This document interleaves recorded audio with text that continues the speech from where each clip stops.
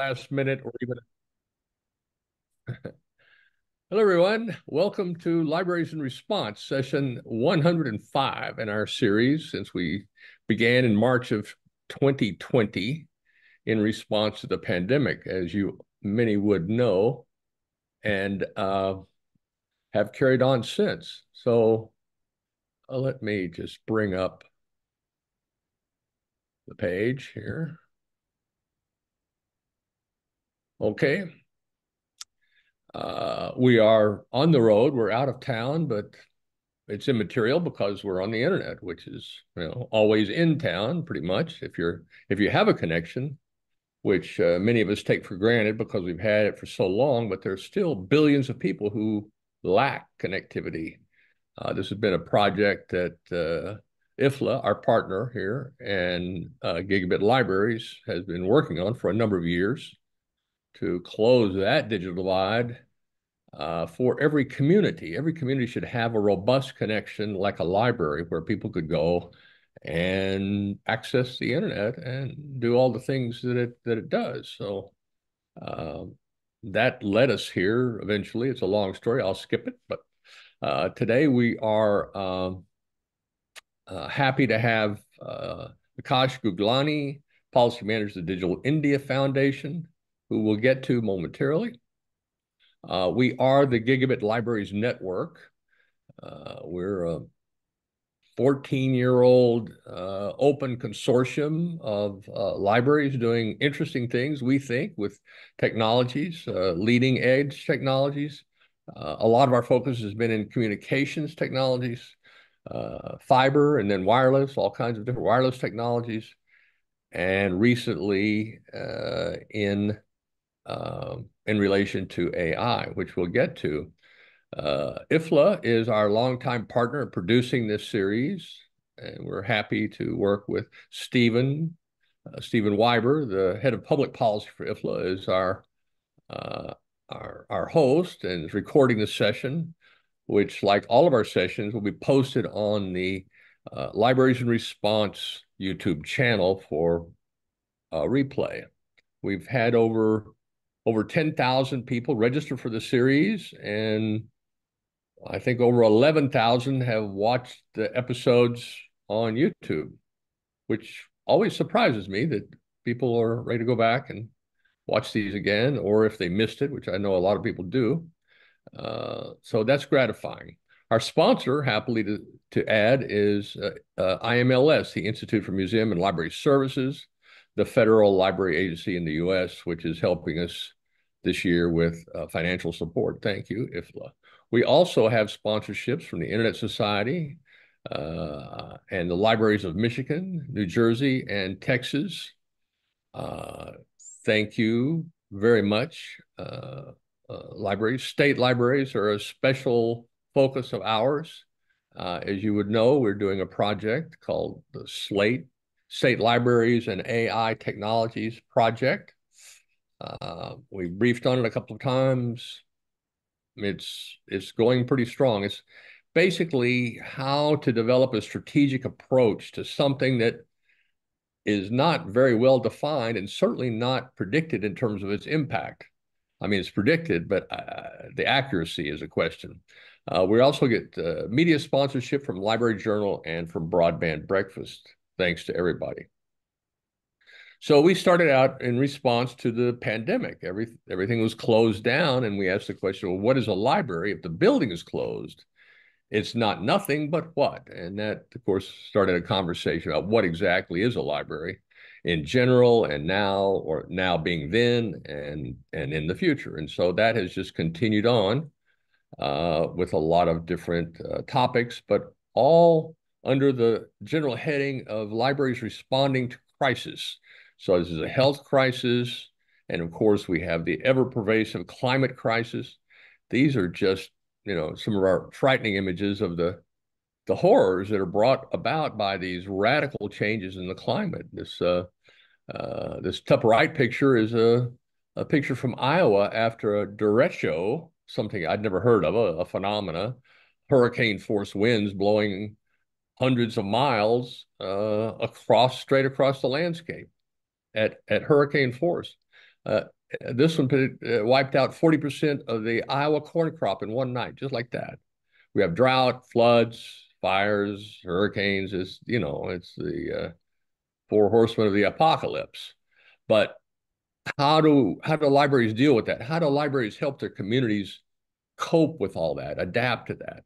There's certain mitigation, things that need to happen, but it's too late to not have these serious impacts. So we're in adaptation mode, which scales. Mitigation has to happen kind of at every scale, but adaptation is scalable down to the individual, the household, and certainly the community, which should have a strategy for this stuff. I just pulled this up, 30 minutes ago. This is a map, a heat map of the U.S., and these are number of days since record temperatures in these locations across the entire country. I think it's getting people's attention. If it's not, I don't know what will. Maybe a comet hitting the planet would do it. An asteroid might get people to pay it, but they wouldn't. They go, well, what does it have to do with me? They would say that. So all of these add up to actually a cascade of crises. The health crisis, the climate, always there. Now we have war, we have AI, which we consider a new crisis because it's disrupting society in a very similar way as the pandemic did, in terms of it's everywhere all at once. And when I say it's arrived, I'm talking in terms of sort of end user impact. I mean, AI has been around for a long time, embedded in systems, but now it's in the hands of end users, and that is new. Boon or doom is a pervasive question. So we started doing series on AI in 21, and we've done over a dozen, I believe, so far. These are all, of course, on the YouTube channel for anyone interested to go back and go through that. It's an really interesting. This has been our most interesting topic, perhaps, and today again we'll be delving into it. This is a previous presenter we had, Nathan Sanders, with the Brookings Institute, came on and talked about public AI, public access infrastructure, however you want to term it. The idea that there are two current pervasive models for AI. One is the Silicon Valley model, and the other is the China model. And these are not necessarily acceptable to a lot of people, no matter where they are. The question for us is, what then is the role of libraries in this new event, this new upheaval? Librarians as co-designers of AI, trainers, monitors, teachers. These are more or less traditional things, guarantors, someone that can say this information is trusted, or we don't know if this is trustworthy. So librarians seem to react strongly to this phenomena, I guess because it's information centric, and this is where librarians live. So it's a question that we're pursuing, and this will be part of it today. I wanted to kind of go back. This has been a common reference that people have made. Is this like the 1990s and the arrival of the World Wide Web? And thinking about it, I would say, well, yes, but it's more than that. It's deeper than that. And kind of tracing back the cultures that have brought us to this moment, which I've participated in, is kind of interesting in the sense that in the 80s, or actually in the late 70s, Steve Jobs and others hacked the mainframe architecture and built small computers, desktops, that also had graphical interfaces rather than just the command line interface that we'd seen before. That was a big change, and that transformed computing, and it also transformed the region of Silicon Valley. Before that, Silicon Valley had really been about silicon, the chips that ran the mainframes. Mainframes were built basically by IBM. They either built everything or the companies that built such machines emulated IBM. That means they built the machine, the operating system, the applications, all of it, and it was all proprietary. And then well, it wasn't called the PC; it was called the microcomputer after the mini computer, which was a mainframe technology that was smaller and cheaper by an order of magnitude, but the same kind of thing. People connected to terminals, connected to a central computer, uh, uh, until the autonomous, independent microcomputer that was a breakthrough before the PC as a machine that ran a common operating system, or at least that was a proposal. A lot of them did, so-called CPM, that different machine makers could make machines that ran this operating system, and application developers could develop applications that ran on that operating system. And so they converged at this point. That same architecture is what it caught IBM's attention, but these machines were treated as like incidental, not real computing, like chiclets, stuff. So the fellows at IBM wanted to get into this, but the upper echelon said, no, this is trivial. We sell $1 million machines. We don't sell $10,000 machines. There's no money in that. And so these fellows at IBM said, well, let us assemble it. We don't build it. We'll just get everything off the shelf. We'll get the machines, operating systems from somewhere, and we'll just do that. And it won't cost us anything, so a little marketing money. And they said, okay, on that condition, you can do it. So they started looking, and they found Bill Gates, and he said, absolutely, here's DOS. Go ahead, license it, and do whatever you can. And so they did, and that was the birth of the PC. And then it exploded later in the 90s with the arrival of the World Wide Web, which, of course, is a graphical interface part that sits on top of the internet, which had been created a couple of decades before as a communications protocol. So that was a big deal, that these machines were now connected. The problem, of course, was the connections were ordinary telephone lines that didn't carry much data at all. So that was the bottleneck for a while. Still, in many places, it's the bottleneck. But as more fiber, as faster wireless come on to being, that's less and less of an issue. A lot of fiber has been laid. And it was actually the investment in fiber from the 90s that was the big economic explosion from that, not so-called the dot-com bubble or boom, but it was the telecom boom. Billions, tens of billions of dollars were invested in global fiber on the prediction that this would change everything, which in fact it did. First, the web was just a place people hung out.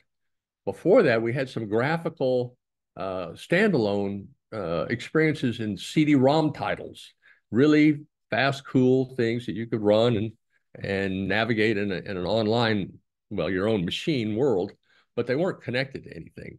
And so the internet came along, the web came along and started to do that. There wasn't much out there, but just exploring it, the act of exploring and looking and finding new stuff, posting hyperlinks was a competitive thing that people were fascinated by. And it just grew from there.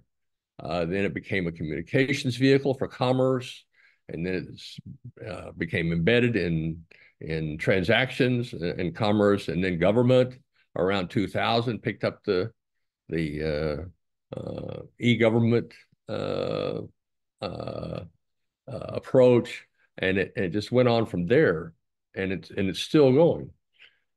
At that same time in the 90s, China, well, like everywhere, took an interest in it. And China had an advantage. There was practically nothing. There was no communications, not much computing in China at the time. But that allowed them to implement the very latest technology. They were a clean slate, as it were.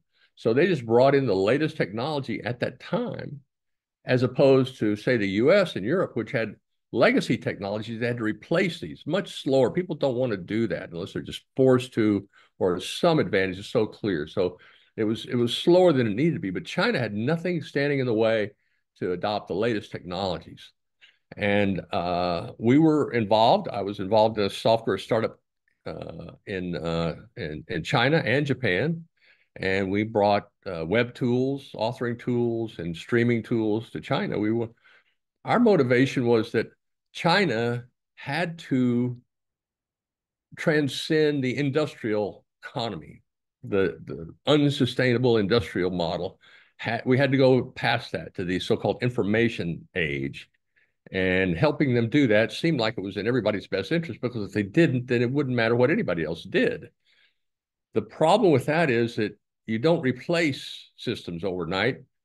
You automate, and accelerates the old system. So China began to do the industrial model at very, very high speed. They still are, but they've also begun to change.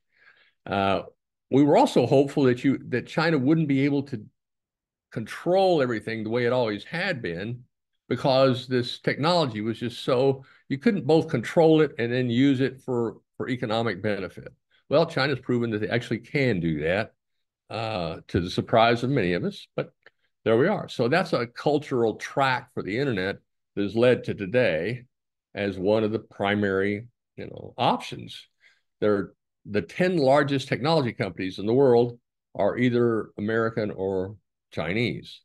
The American story, of course, was that the 90s boom brought thousands of young men into the Bay Area to follow Steve Jobs, more or less, and start up companies and build software and the rest of it. And with an enormous opportunity to make unbelievable amounts of money. And that's what we witnessed in the years since. These gigantic companies didn't exist 20 years ago, or are only beginning to. And now they're the biggest companies in the world by a lot, and they control our infrastructure. So this is our choice. This is our topic today, is we have two dominant versions of the internet. And that is the Silicon Valley version that is pretty much run by well, I'll have to say what I think is a kind of an immature bro culture, if I may. These were very young fellows that, I don't know, they're just eager, and it was wide open. And so there's nothing has really stopped them from just doing whatever they wanted to. So the normal kind of conditioning of older generations saying, not so fast, son or daughter. There's more to it than that. Just wasn't there. And so these companies just exploded. This one really good idea about search. Wow. Now we've got Google, an incredible powerhouse. Amazon. Everybody knows these stories, but it's not necessarily the best outcome, because we've talked about this for a while, this dilemma of algorithms that are influencing, and this applies, of course, to both the China model, Silicon Valley model, are algorithms that are influencing our behavior, because these systems track us, they know what we want, they know who we like, they know more about us than we often know ourselves. And now AI has entered the picture to analyze all this massive amount of data about individuals and produce offerings which are increasingly irresistible, both economically, commercially, and politically. So that's a dilemma. Onto the scene now, we have a new idea and a new player. The new idea is, well, why not a public option AI? Why not something like healthcare? Why not have something different than those two choices? This has been a question floating for a while, and it's a good one. And also now we have India itself. India is not alone in this. There's a lot of activity, as we've talked about here, about doing this inside of the U.S. The states in the U.S. seem to have more initiative and maybe less barrier than the federal government to pursue this. Governments outside of the U.S., not only India, have been thinking about it, working on it, talking about it, but it's complicated. And that's what we're going to talk about today, is how this is possible. and who might lead it. And so that's a little overlong introduction. I apologize. But Akash, thank you very much for coming in, and thank you all for putting up with that trip down memory lane to here we are today. So Akash, welcome. Please tell us about India's initiative, India Digital Foundation, and how you think this is all going to work. Thank you, Don, and thank you for that great introduction. Welcome all. I think you have laid out a great groundwork for me to explain why India did what we did and why we are using this term digital public infrastructure. Let me have my slides. So, a brief introduction. I work in a Digital India Foundation, which is like it's a non-profit think tank. We advise governments in India and the world how can they use digital public infrastructure to empower communities at their native countries. You can how Indian different states, provinces in India can empower their own people. And we are working in this space for the last 10, 12 years. And I've been associated with the founders who have made this ecosystem. So let me just share my slides and give you an overview why India did it, what we're doing with this infrastructure, what's the democratization thing, what we have done. So let me just share some slides. Here they are.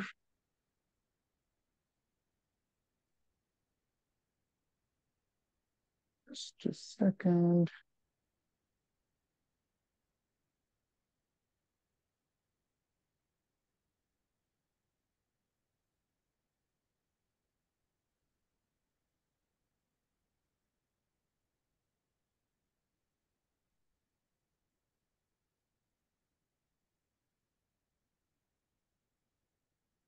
Hi, Don, can you see this slide? Yes, I can. Thank you. So I will just explain how what we call is distributed infrastructure, how to democratize innovation, or how do you. So there are kind of two ecosystems, like Ron explained, in the world where I think there's some chat option. Oh, no, sorry. There are two ecosystems in the world. Kind of, we call it two different strategies, which let's say the governments around the world, the policymakers around the world are following. One is what we call is Western, which is more like private sector led, private platforms helping and enabling people to come to, let's say, to the internet, to digital economy.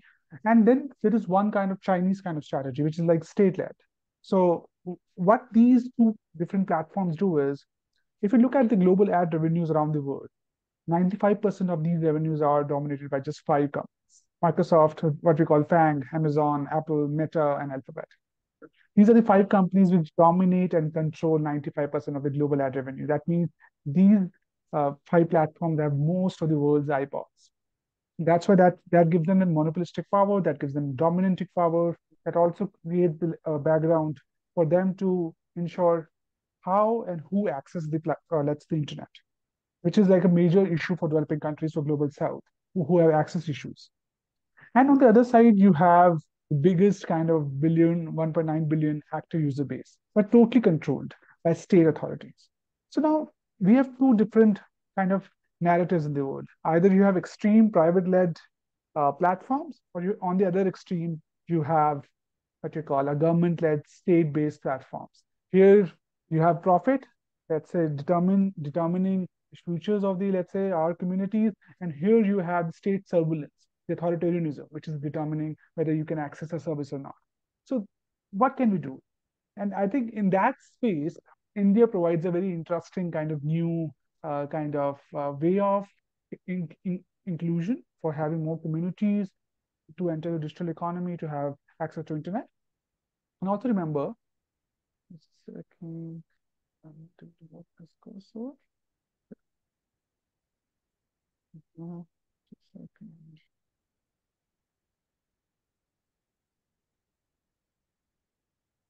Yeah. So now just look at this pyramid. What people ask us when I give presentations to, let's say, folks at World Bank, folks at IMF, for African Union, ADB, why did India choose this kind of digital public infrastructure? And I always say this: look at India's income pyramid. You have more than 100 million kind of households. That would mean 500 million people, more than the population of, let's say, US. and many Latin countries together, let's say more than sometimes Europe also, which they are earning less than, let's say, yearly income is less than 3,333 USD combined. So in India, we had this issue that you wanted to include people uh, who are so marginalized, so deprived, and then you can't have that what you call, either you have the state-led Chinese model where you dominate, you have state doing everything. And I don't think so. India had that kind of state capacity. Or what you have done, you would have innovated for the top 7 million households, which happens in Silicon Valley. You innovate for the top, and that percolates down to the bottom. But we had no time, or let's say that kind of framing. We had to have products and services which innovates specifically for this what you call this 180, 200, 220 million kind of households. That was the reality Indian policymakers were facing in, let's say, early 2000s, which we had to grapple. That how do you include such a big chunk of humankind, specifically in a digital economy which is growing, which is including, which is providing new services and new kind of products. So that was the larger emphasis which created, or that gave the rise to this idea of digital public infrastructure. And also remember, we have two important things. You have a very marginalized and deprived communities, but you also have a very young population. India has a very young, what we call as youngest working age population to 2070. So you have 50-year kind of demographic dividend, but you also have marginalized society. So you have, let's say, the ticket size for them to enter, let's say, kind of an internet is less than $1, less than $2. So there is no incentive for private sector to innovate and build for them. And on the other hand, you don't have government capacities to ensure that you give these services to the, let's say, to the all the communities like China did.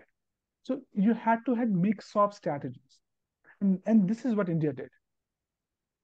What we call is, you would be surprised, and I'm showing some numbers. In last 10 to 15 years, you can see what India's digital DNA is like. You have more than 1.2 billion kind of mobile connections.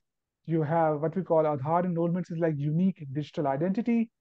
In India right now, you will be surprised. India has 680 million plus unique bank account holders. Indian internet is 840 million people. And on that internet, you have 750 million plus people who are using social media users. So remember, I always ask people that we could do this. Remember, we had two important categories. More than 200 million households were deprived, who don't have access to a lot of kind of money. Their, let's say, per capita incomes are not much. And you also have a young population who are aspirational, who want to get to the top kind of services. They want the best products. They are globalized. They want to get onto, let's say, Instagram, to Meta, to those products. How do you integrate those aspirations and your own real kind of marginal realities which Indian policymakers had to face?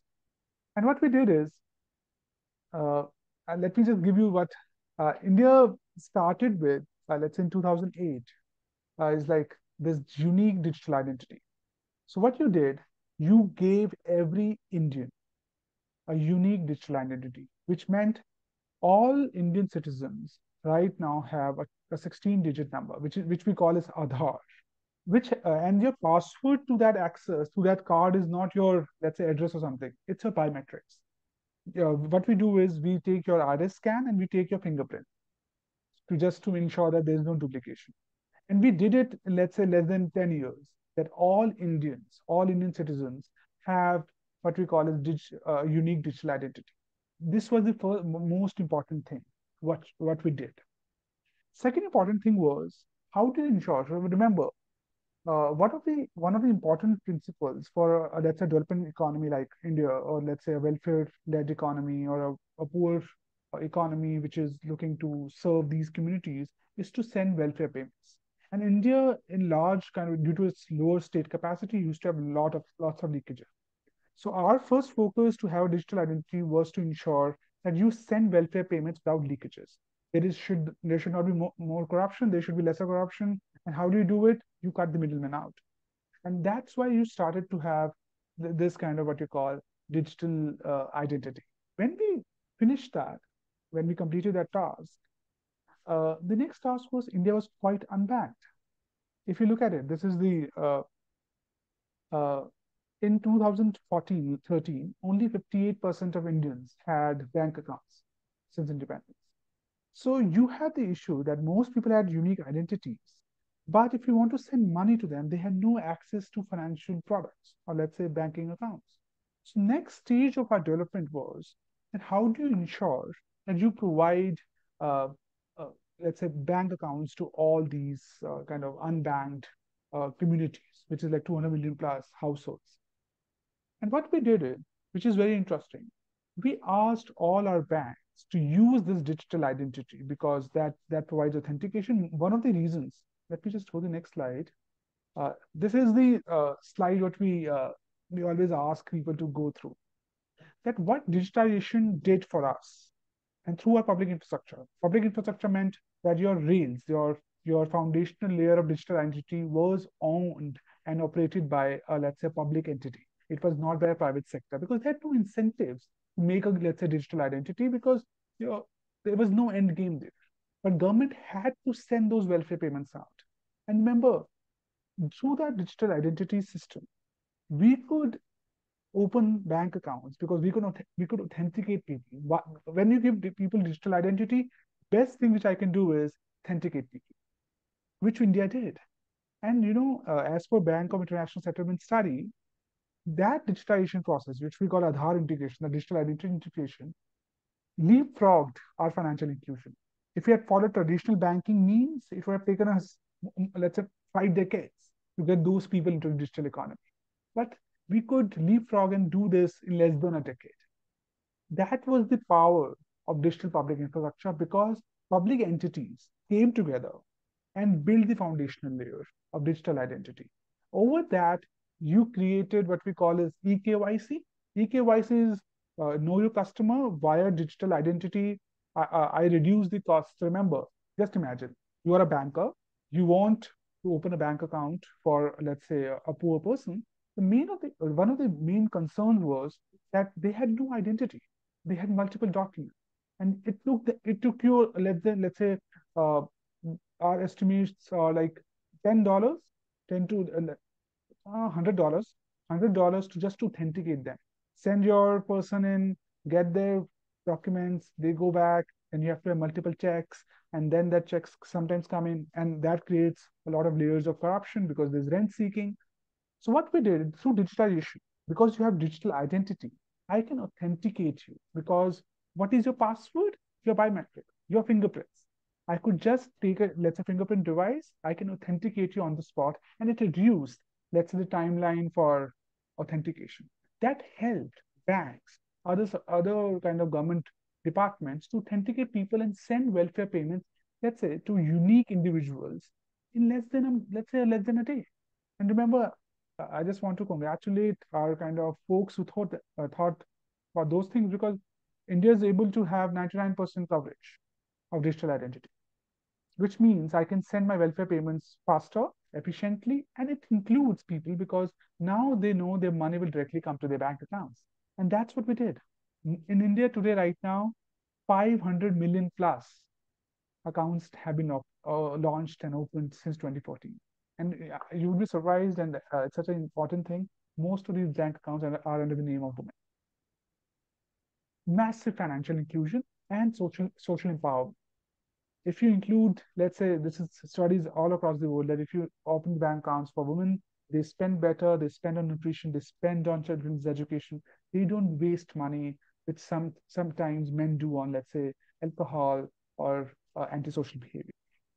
So that, just imagine that digital infrastructure, which was a public-led initiative, created so much of inclusion, which and I'll just show you some another slides.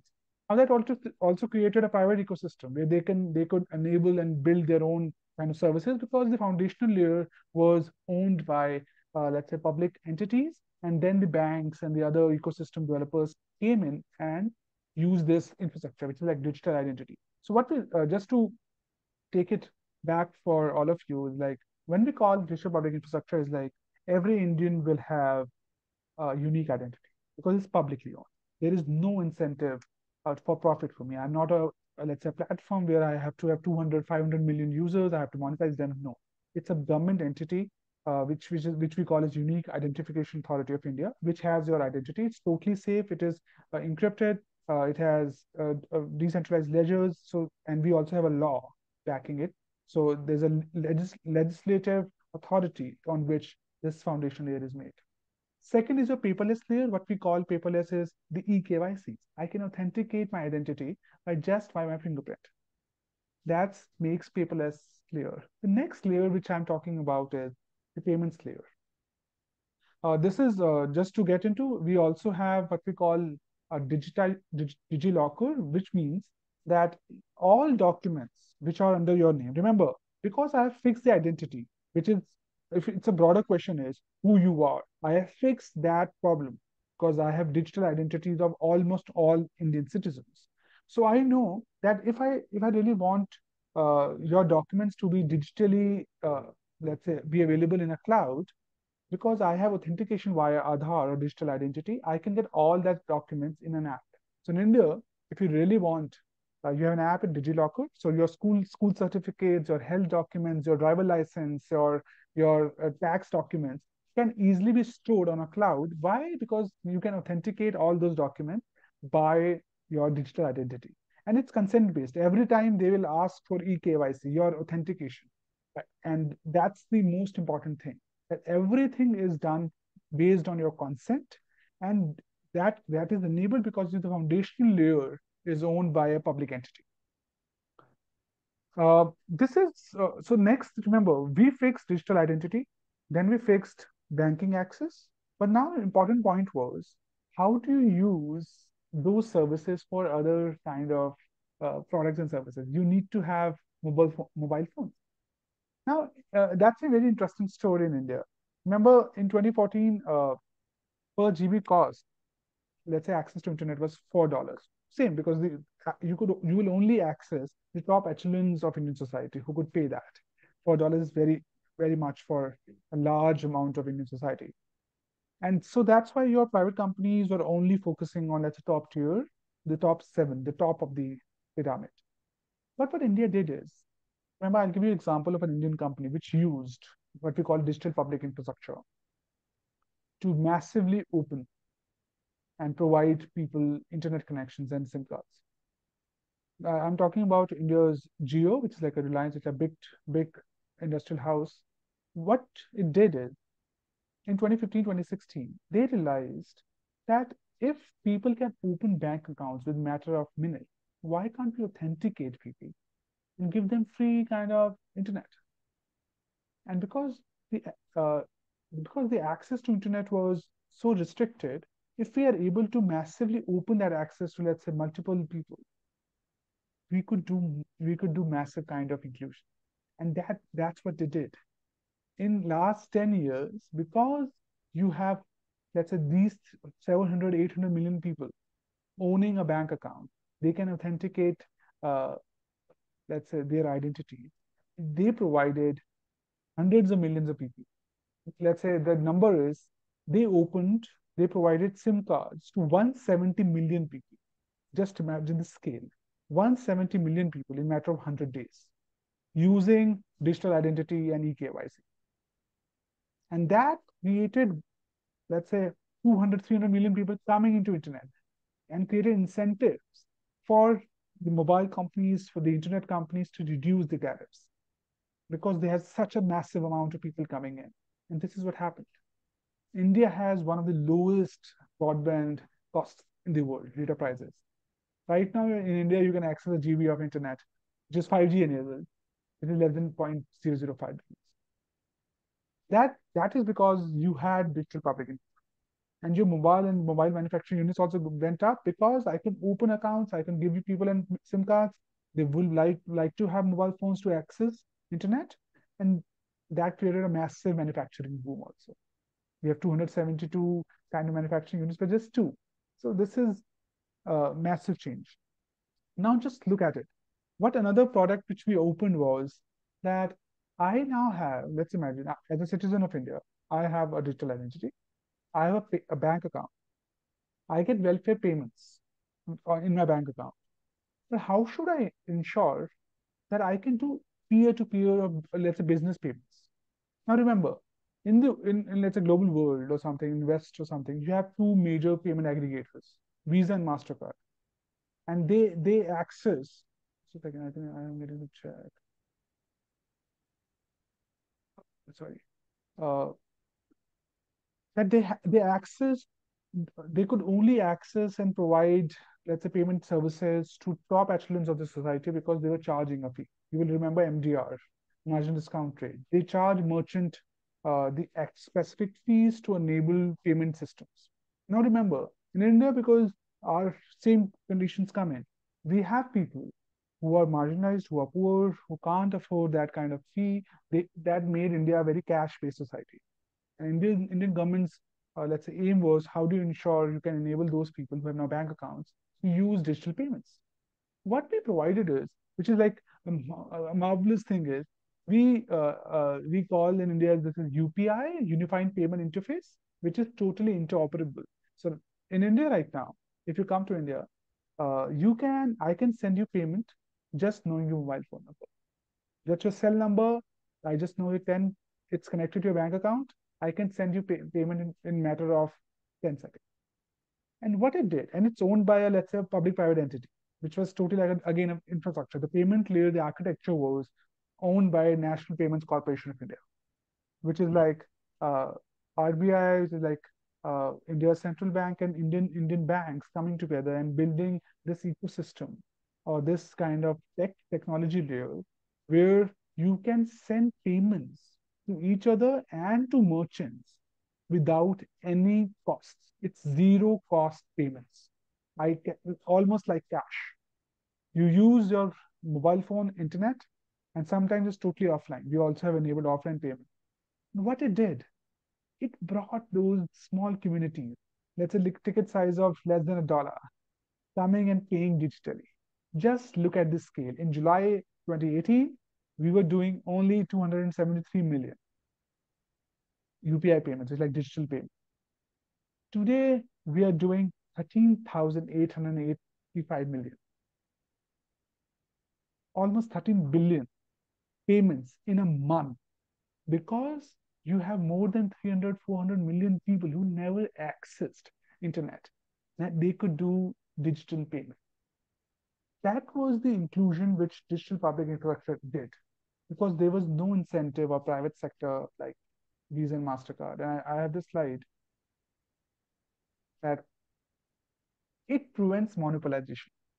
When we always say DPI, what it did, because it's publicly owned, public-private sector, that you have an entity called NPCI, initiated by Central Bank of India with banks, and they all pool in money to have this infrastructure open.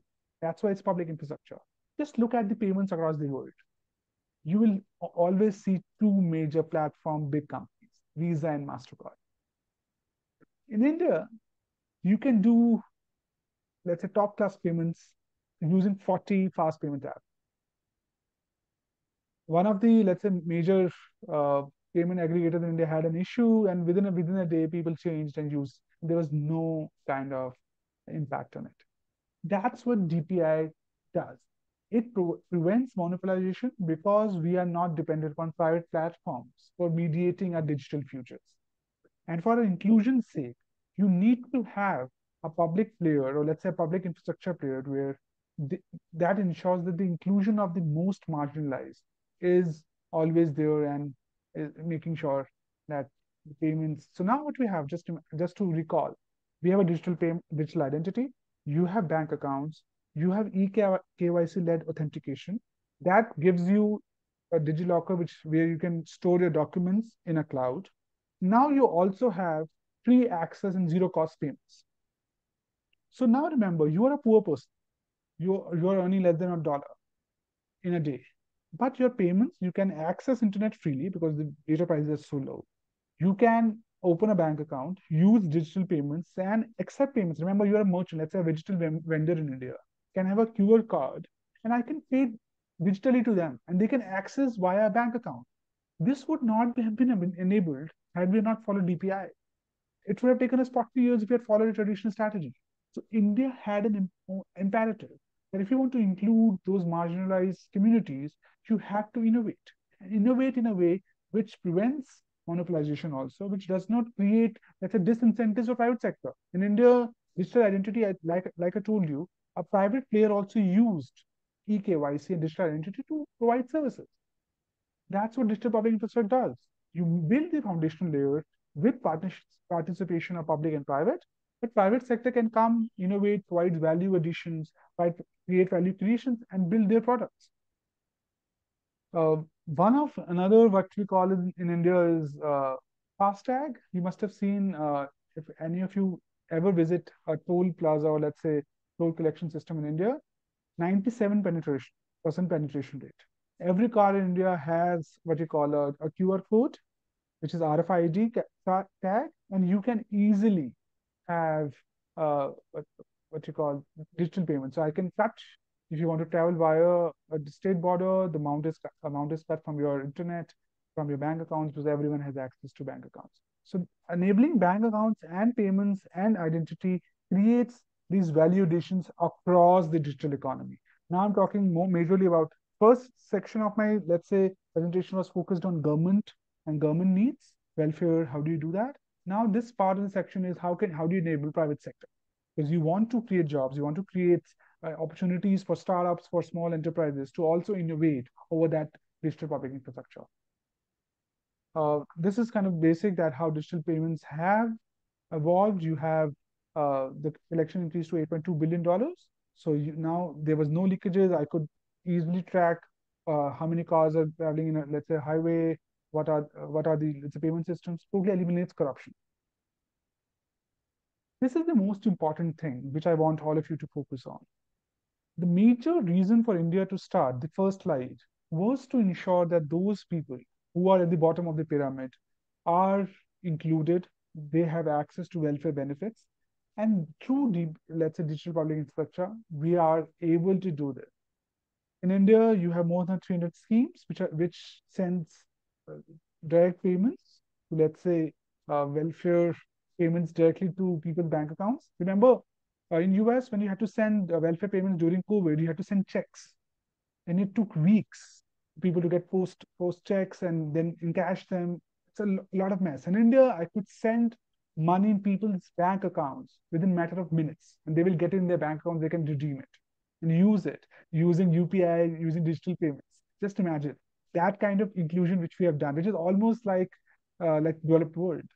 And remember the beneficiaries. There are more than 1.6 billion beneficiaries who are accessing one way or the another some element of welfare benefits from the government of India.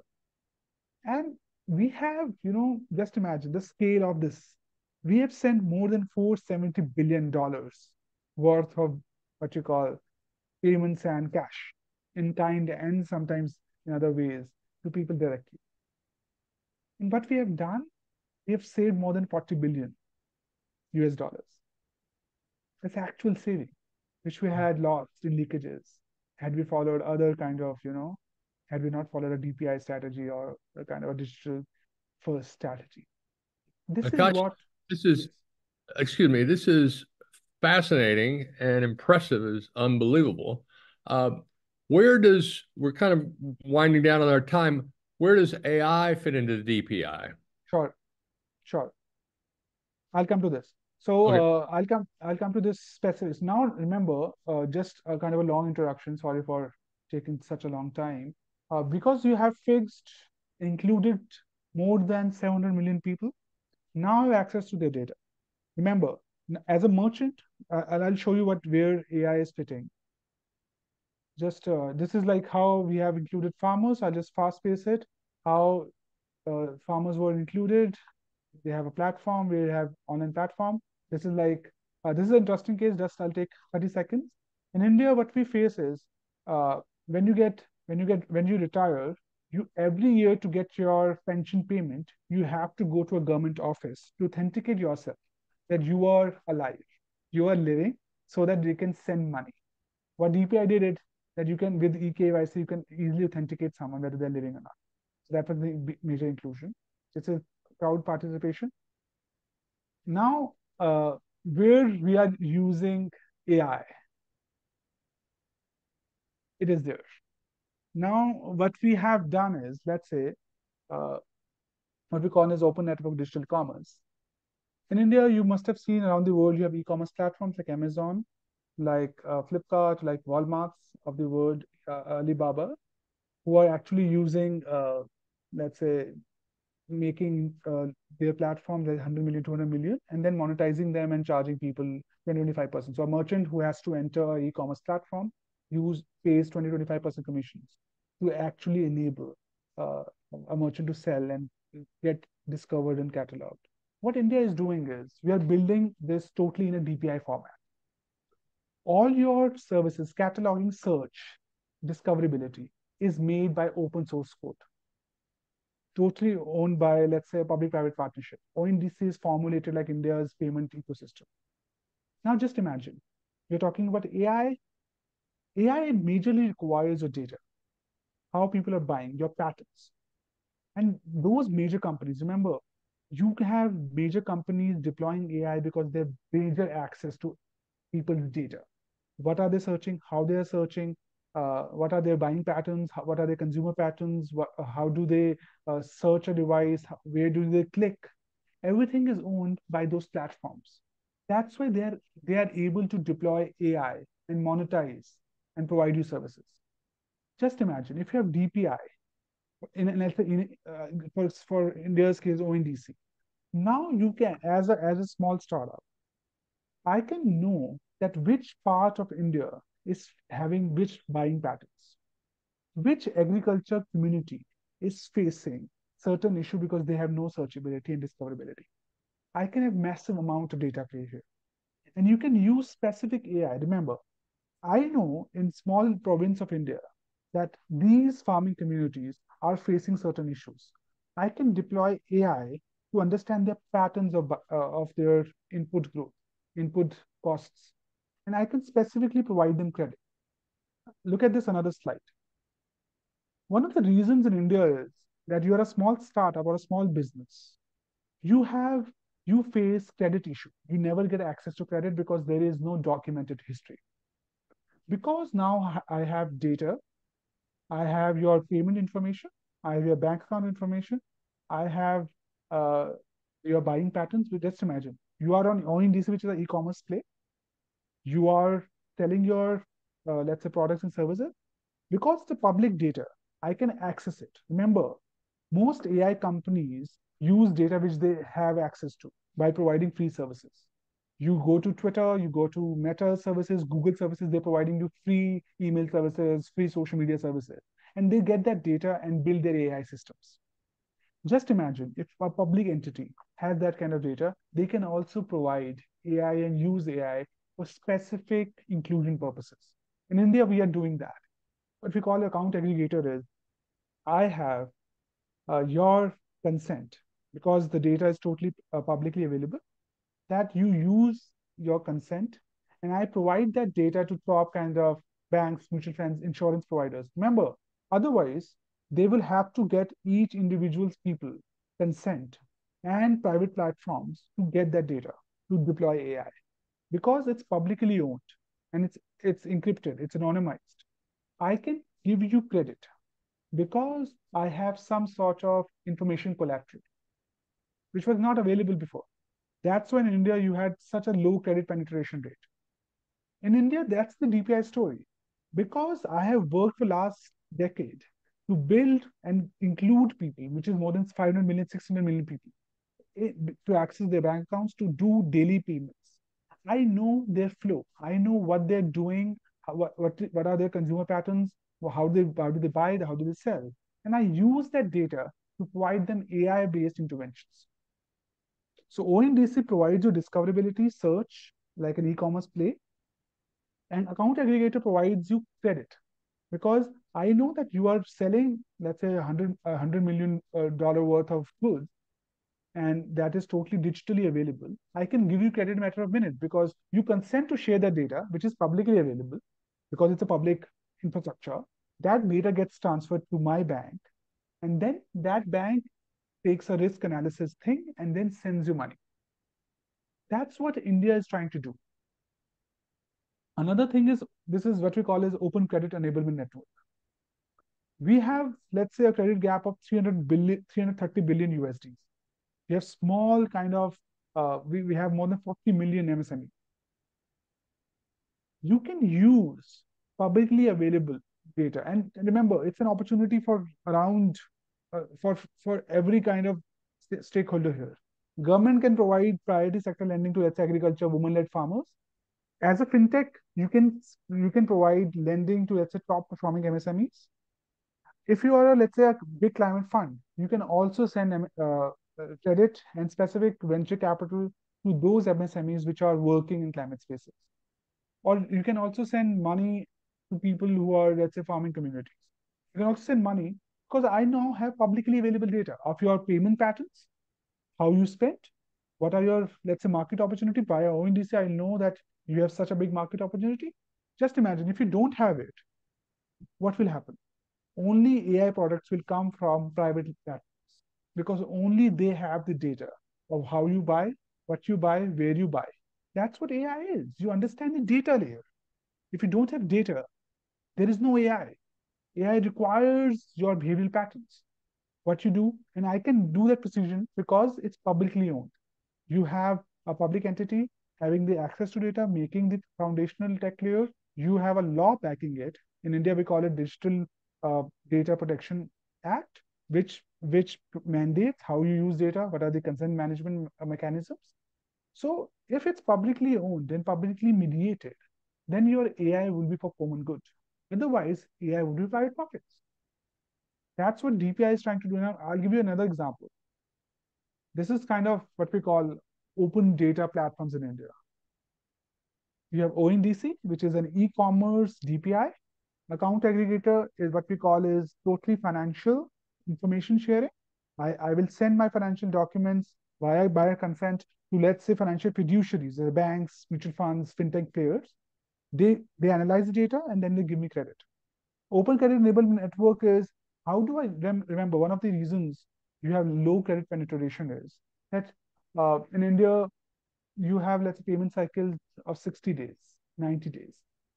For a bank to fund a 90-day loan doesn't make business sense. But just imagine if I reduce the cost of acquisition of that customer by providing that open access to data, I can provide you a weekday loan. Let's say loans for week, for a day, for 10 days. This is what is happening in Indian startup ecosystem. That you have fintech companies coming in because the foundational layer, the data understanding and data, the procurement of data and the consent is totally made by public infrastructure. Otherwise, I have to pay every private company for mediating. This is super impressive, Akash. I'm just so unaware of the scale of this project, and it's different, it's new, and so we're just running at the end of our time here.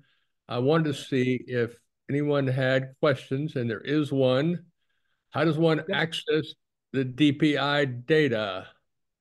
I'm informed each time someone accesses my personal. Am I informed each time someone accesses yes, my personal data? yes. So let me just complete this and stop this. Uh, Thank you, everyone. Just to get this, every time a data is shared, it is consented by your eKYC. So what does it mean is, if someone is accessing your data, you will have to authenticate it via one-time password, which goes to your email and to your mobile, your cell phone. Only when you give that access can they access your data. Uh-huh. Otherwise, they can't access your data. Every data sharing layer we call in India, I could not go deeper here, we call it data empowerment and protection architecture. It's also open source standardized protocol where every time you need access to my data, you authenticate it via my identity. Well, okay. So these AI models are extensive projects, Yes. huge projects. So India is investing this kind of money on this kind of software. Yes, we have an India AI mission. I could not tell you, we are also making Bhashni, which is like It's Indian languages based LLM where you crowdsource like a public infrastructure. We have always had this public infrastructure mind. How can I crowdsource data? Can people contribute and give their time to authenticate whether this what I'm trying to say means really in that local language? Yeah. And you build LLMs over it. And Satya Nadella talked about it, that how GPT was integrated by using Bhashan, which is like a translation engine, which is totally public infrastructure. You and I can use it. You can integrate that engine in your company. That's totally public sector. Then it's publicly available. There's no charge. Yeah. Oh, okay. Question from Judith Hellerstein. Judith, welcome. Hi, yes, thank you for the talk. My question is, I know you brushed on it really slightly, but the original author had a lot of data security issues and being hacked in there. And I know the newer versions don't have that, but you talked about putting them all in the GT locker, and then that is also concerning is that now that if everything's in there, now everything can be hacked into at one time. And what type of protections do you have on that? And um, and then the second question is that when it's authenticated, what actually does the information does the person get? Is he giving everything, or is it only certain information that is exactly needed at that time for the authentication that is given? So I have two questions there, but thanks. Thank you, Judith, for those questions. And these are very important questions. First question on privacy. Yes, we faced like any digital ecosystem. I can tell you all digital ecosystems around the world will face some element of leakages, or they are always works in progresses. You will always find people who are hacking into the system. But what are the protections? Let's just focus on that. First of all, it's backed by a law. No private platforms services are backed by law. They're just backed by terms of service. In India, Aadhaar, it's a public entity backed by laws made by Indian Parliament, judicially reviewed by India's top court. So every section, every kind of movement we do in Aadhaar is totally publicly scrutinized by legal system, by your lawyers, by your let's say politicians, by your legislators, then by judiciary officers. Highest level of accountability. On the second question of your DigiLocker, that's a design question, Judith. I'll tell you, because uh, either you go for efficiency gains and then you centralize things.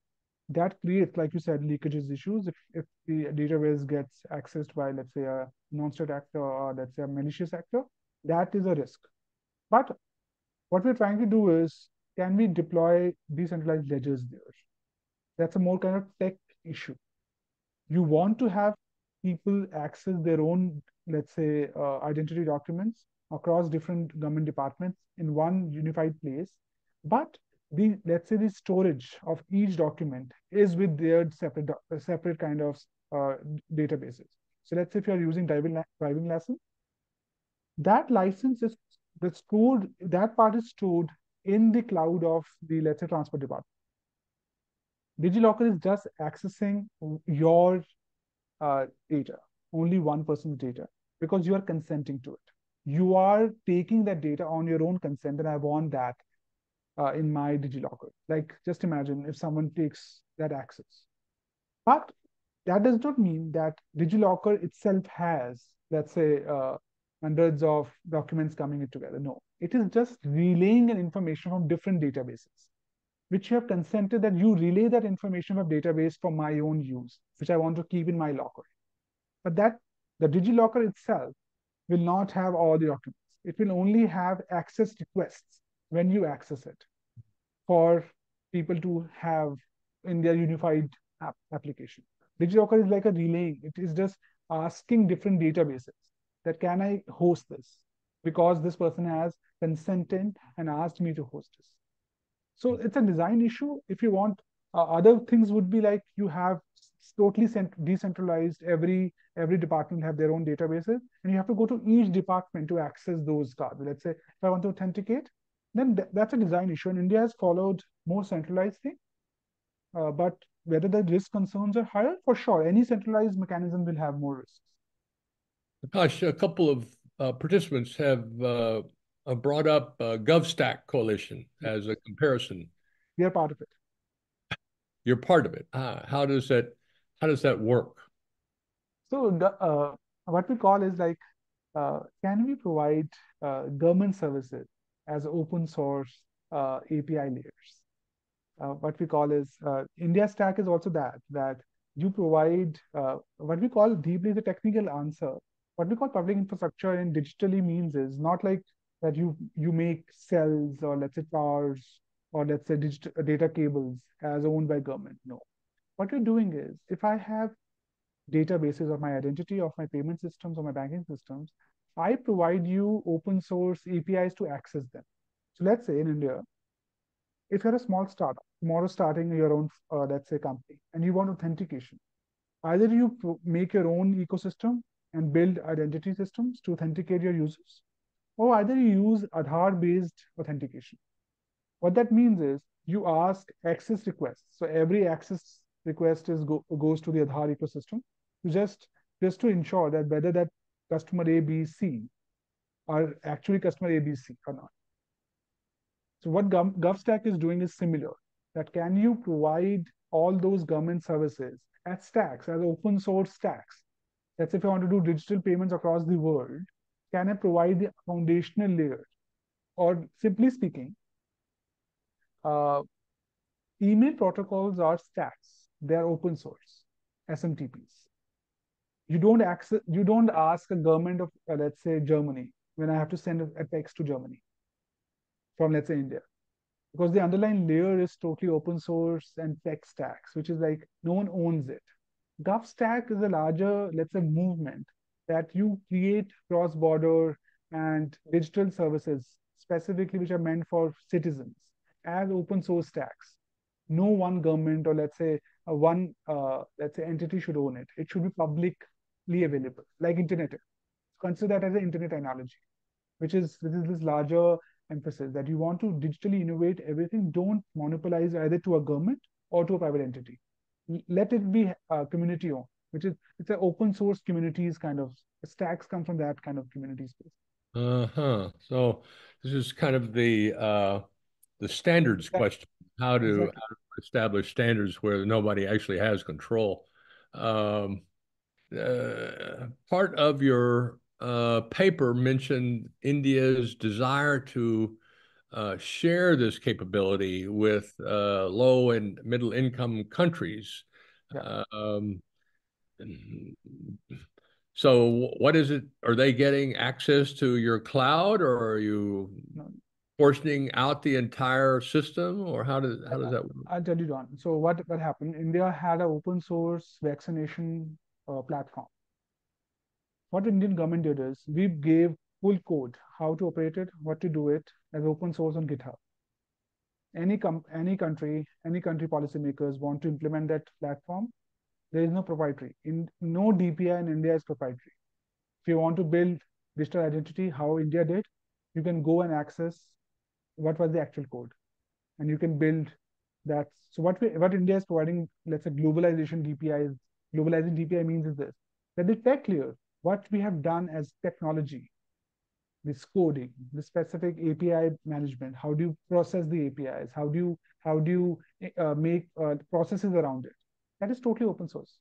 And we have in different, let's say, departments of India, they are doing actual technology partnerships. That if you want knowledge from India, if you want companies from India to build it, you can do it. Because remember, like yoga, it's open source ecosystem. You can build and do whatever you want to do with it. We are not here like Amazon or let's say different things. We Right. are not actually looking at uh, uh, building and monopolizing. India is like you provide that service as it is, and the code is totally open. If you want specific technology partnerships as a system integrator, we do help them by, let's say, linking them with private enterprises. Yeah. All right. One last question. We've run over. We're starting to lose some people, which is understandable. But Yeah, yeah. language. So English is the principal language of India, I think. Is that correct, or is that just prominent? I would say Hindi. official language. It's official language. Most of the government business and let's say business language is in English. but the internet, the users are not communicating or talking on the internet in English. You have, let's say, more 22 official languages, and most of your services, WhatsApp, Facebook, people are using in their own native languages. Indian Prime Minister also uses vicious people in specific native languages. And the next stage of growth will also come from vernacular local languages. That's why the next, I could not share, the data platforms layer, India is trying to build an open source translation ecosystem, which is Oh, Bhashini. That how can I communicate in different services using my own native tongue? Because the data is totally public infrastructure, that kind of thing. wow. That's a big task. But it's been one We of have to the do it.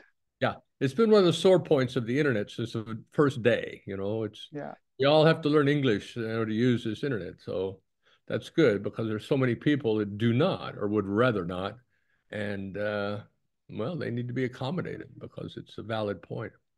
I think we're going to have to close here. This has been great, been extremely educational and enlightening. I think the the initiatives is laudable on its intent, and it's different. It's third way, I guess you could call it. yeah. It's not. It also looks like, if I may just add one more point, it doesn't seem like it's very far from a central control model like China. So, in the hands of a government that is not so liberal and benevolent, that it could be used for control purposes. Is that fair, or is there a protection built in Uh, somehow? there's a protection built in. So let's say most of your ecosystems are backed by law. Uh, can you? That's a larger political theory question. Do you think laws by instrument of people can be used by authoritarian governments? Yes, that's a larger difference. I don't know get there, but there are protections there. There are active civil society pressures not to make them, like Judith said. Not there's a larger question of centralized. That if you build central systems, you will have, let's say, malicious players coming and deploying them for nefarious purposes. Hmm. That and governments can be like them. So Yeah. let's say, but uh, can I use people's payment patterns and identify them? Difficult to do. But can I get access to people's payment patterns? But you need that for AI building also. So it's a difficult territory to operate on. You want to have access to people's ways of communicating how they're doing what to build AI ecosystems to make them efficient users. But can it be used by nefarious people? Yes, most technologies can. Well, it can. It's true. So we're stuck with ourselves. Yeah, There's no escape. Thanks again. This has been great. We'll have the recording up hopefully tomorrow, and hope to have you back and engage in this topic as things develop and for hear sure. how it's going. So appreciate your time and best of luck. Thank you, Don, and thank you everyone for participating. And it was lovely talking to all of you. Great. So with that, we will sign off somehow here.